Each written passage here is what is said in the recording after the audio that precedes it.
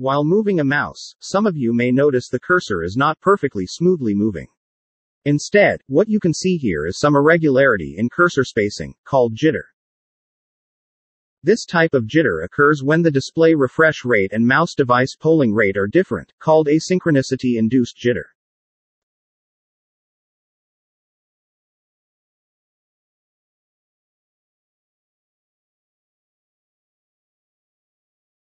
We computed the expected size of the jitter, ranging from 0 to 4 milliseconds in practice with modern devices. A higher mouse polling rate can reduce this type of jitter.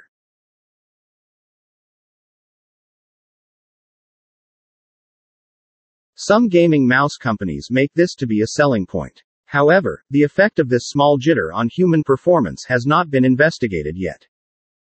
This paper studied the empirical effect of asynchronicity-induced jitter with a state-of-the-art high-performance mouse and monitor device.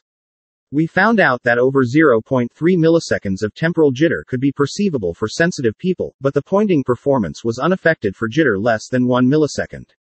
We then suggest recommended combinations of display and mouse based on our result, which implies the need for a faster mouse polling rate than the current standard 1000 Hz USB mouse. Please refer to our paper for more results.